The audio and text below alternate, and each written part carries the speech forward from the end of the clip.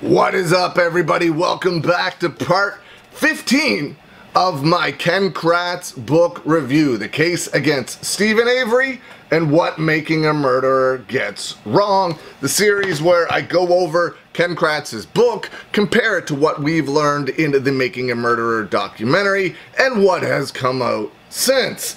Now, just because I'm reviewing Ken Kratz's book does not mean I believe everything he states in this book to be true. I just think it's a great way to share his narrative compared to other things we have learned. He states that Making a Murderer was misleading, had deceptive editing, crucial fact omissions, personal attacks, and a willingness to accuse innocent people of criminal wrongdoing. Or they could have just been filming and airing and editing what they saw. That could have been what was going on as well, states Kathleen Zellner, has impossible theories and makes bold pronouncements, calls Dassey's lawyer, Brendan Dassey's lawyer, Laura Nyrider, who I think is absolutely fantastic, a highly competent attorney. He starts out this chapter by talking about the blood, states there was no blood on the steering wheel because it could have been wiped clean by Steven Avery. Now, the problem I have with that statement was they did find blood, allegedly of Steven Avery's in this car that was left there by him. If he was cleaning stuff, if he was smart enough to clear the steering wheel, why didn't he look around and have cleaned it all? He clearly had time because the car was not found for days later. He had lots of time to go back, clean it, or even crush it. You know, if the car was actually on the lot when any of this stuff happened. He states that Kathleen Zellner boldly states that a hammer must have been used in the killing of Teresa Halbach, but then he talks about how she talks about the hammer being used as if it was an uncontested fact, which was strange to me because they have said many times that she was shot. Are you saying that it's possible that she wasn't shot, that she was killed with the hammer because it's an uncontested fact? It states many times in this book and in this chapter about how the filmmakers of Making a Murderer edited the documentary to fit their narrative, which is the exact same thing Ken Kratz did with his book. He's accusing the filmmakers of doing the same thing that he did in his book.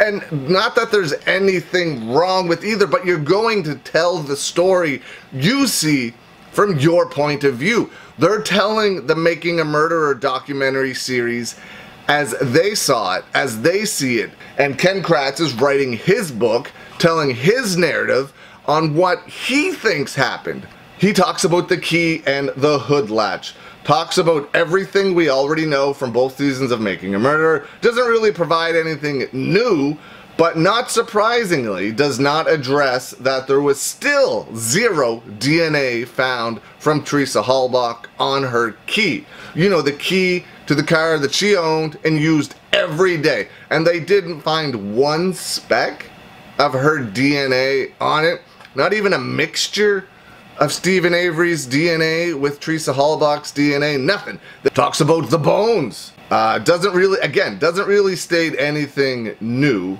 but he does state that Steven Avery mutilated the bones as they were being burned. Now, unless I'm mistaken, Steven Avery was found not guilty of mutilating the body.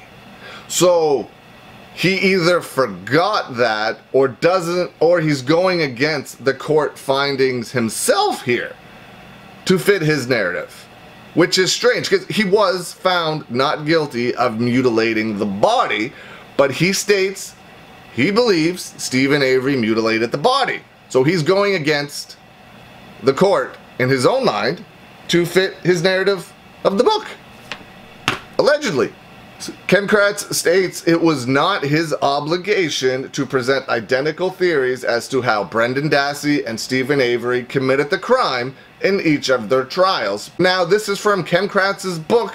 He states that if he told Stephen Avery's jury that Brendan Dassey confessed to watching Stephen Avery kill and mutilate it, again, he was found not guilty of mutilating the body, confessed to watching Stephen Avery kill and mutilate Teresa Halbach, the result would have been a mistrial and likely an ethics complaint for presenting evidence that had been ordered excluded from Stephen Avery's trial.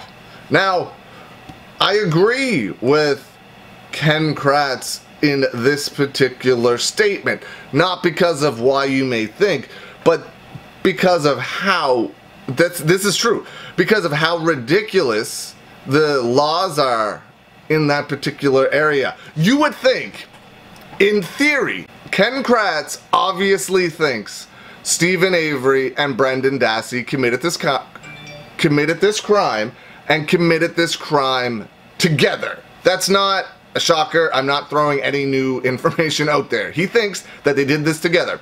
So their stories should 100% match, because they convicted Stephen Avery and got a lot of the evidence from Brendan Dassey's coerced statement from police. I still 1000% believe, no matter what you believe, that statement is coerced and absolutely ridiculous. So they got a lot of the information from Brendan Dassey. If both of those people were at those crimes doing the same thing at the same time, why wouldn't you be able to present the exact same case in court to convict both people? But the laws of the state don't allow that, so they had to change the way they prosecuted Brendan Dassey and Stephen Avery so that they could get a conviction on both men. Because if they did it the way you would think it should be done, one of them wouldn't have been sent to prison. In this particular scenario, most likely Brendan Dassey. It's a really weird way that you have to conduct law in the state of Wisconsin. Ken Kratz goes on to talk about the bullet, states that Kathleen Zellner says the red paint that was found on the bullet came through the garage wall. He believes it came from being ricocheted off a red toolbox found inside the garage. He goes on to talk about the brain fingerprinting test that was done, states that the test, when being read by the inventor of the test, Dr. Larry Farwell, is more art than science, meaning in his mind, Dr. Farwell can make up the results of this test and to fit whatever narrative he wants to fit. If he says, oh look, these lines mean this thing for one person and these lines mean this thing for another person, since he's the inventor of the test and the one reading the test, he can say whatever he wants about the results. Ken Kratz talks about the Dassey computer, states that even if the original trial lawyers, Dean Strang and Jerry Buting, attempted to put the CD into evidence, the court would have found the evidence inadmissible because in Wisconsin, again, another weird state rule, because in Wisconsin, rules of evidence properly exclude irrelevant, especially evidence taking place months after the crime itself. I have no idea why this CD would be ruled irrelevant. My opinion, again, Netflix degree of law. My opinion, CD very relevant. And he's saying that once again, it was the rules of the court or the rules of the state that the CD was never included. It's pretty lucky there. Talks about the coroner, states that the coroner was not a witness because she was kept off the property like most other Manitowoc employees. You know, except the people that found the key.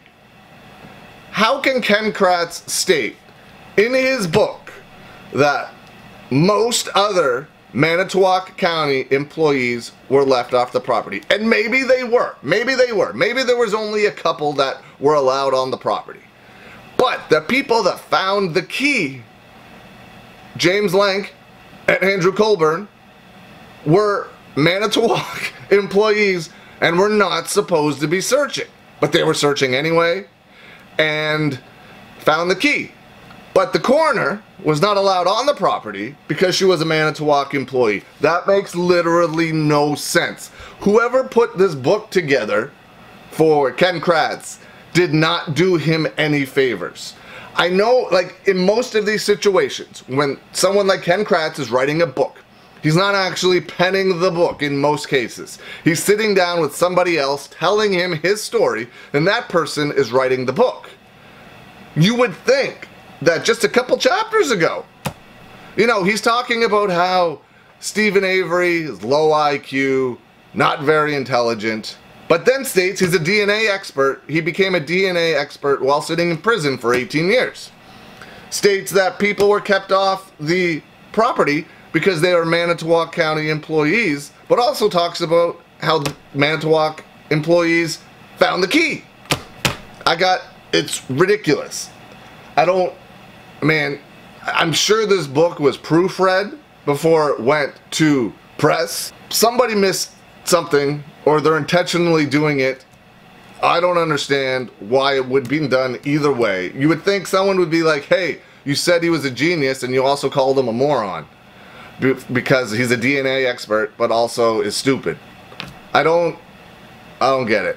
Very weird. Very weird. States that he was disappointed with his book writing experience. He knows he didn't change the mind of anyone, which is what he set out to do. And a lot of that, I think, has to do with how this book was put together. I don't know if he's proud of this book. I've never heard him actually talk about the book. I don't know if he's happy with how it put together, happy with how the person that put the book together kind of makes him contradict himself in certain chapters. Again, by what I just said a moment ago, I don't know. But if you want to read the book to see Ken Kratz's narrative, his thoughts, it's available on Amazon. I got it at Chapters. It's a bookstore where I live. So, and this is actually the final chapter in the book. There's actually one more, but it's more of a review of things, and I don't need to review what I just reviewed. So, this is the final installment. The case against Stephen Avery and what making a murderer gets wrong. Check it out. If you want to compare it like I did, I don't know. I have to finish the Making a Murderer Season 2 review as well. And I'm also going to pick up some more books about the Making a Murderer case and some other cases as well. I really hope you enjoyed this series. Thank you so much for taking your time out and watching it with me, going over it. You guys have blown me away with the amount of views, likes, comments, shares, and the support. I truly appreciate it. Thank you so much. Hope everyone out there has a great day, and I'll see you again soon with another series. Have a great day, everybody.